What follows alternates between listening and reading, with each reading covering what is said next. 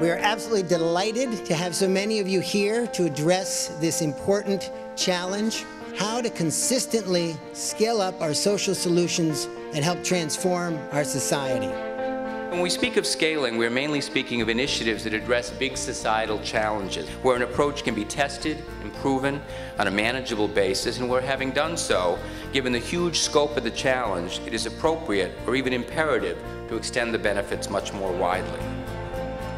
I think that the Social Impact Exchange is really doing an extraordinary thing in bringing together exemplary programs with donors who are interested in finding out how to support exemplary programs.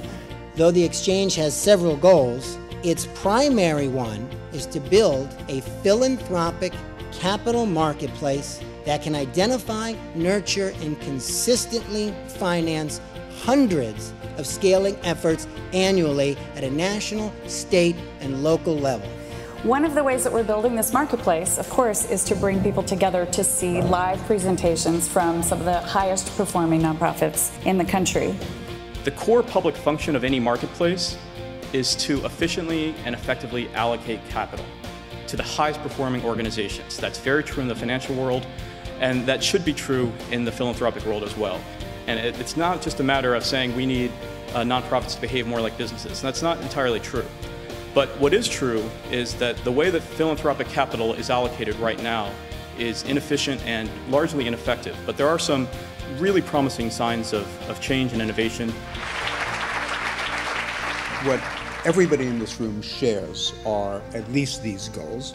One is that more philanthropic funds should go to high-performing nonprofits, or at least, if they're in the startup phase, to promising high-performing nonprofits. And secondly, there's an interest in improving nonprofit performance. The goal is for donors to be able to quickly find information on the kinds of organizations that they're interested in, the issues and the geographies, and to know that they are high impact. I think that it would be an amazing opportunity just within our own Morgan Stanley Smith Barney family to be able to do the kind of high-impact philanthropic advisory work that we offer to 400 advisors and roughly their 10,000 clients, to 18,000 advisors and probably over 4.5 million clients. The real value is that they're aggregating donors on an agnostic platform where eclectic donors are coming together, and it's a place to give them information. And I think if our industry doesn't take advantage of that, it's sort of a tragedy. Funders can't go it alone.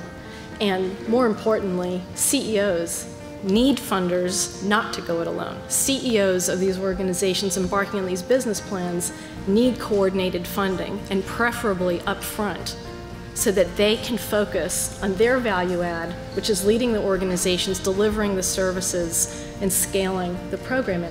There is plenty of money to solve our problems. The challenge is how we allocate our resources. I would challenge us to think about the outcome as opposed to the organization. Because when we begin to think about the outcome, we begin to think about how we could be more efficient, more effective with all those resources we already have in place. And the only way that you can do that is if you can actually scale organizations and bring them to sustainability. And we all talk about what's sustainability. We need this kind of seed capital to come from foundations and individuals to come together so that we can demonstrate for government that we have new ways of doing things, and that it's worth government to change the systems that they're now invested in.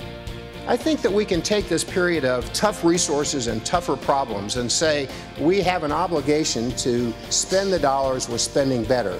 And when those of you who are philanthropists fund organizations that demand those of us who are bureaucrats to spend our money better, we can repurpose the existing dollars and create an environment for change that will make a big difference in a lot of people's lives.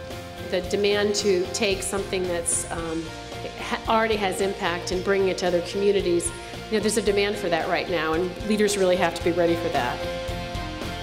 The only way we can achieve impact at any scale is if we become a movement for change, combining proven metrics and effective programs with communications and advocacy efforts, propelled by a shared vision and story of who we are, what we're trying to achieve, and why the change we seek is vital to the lives of real people in every community.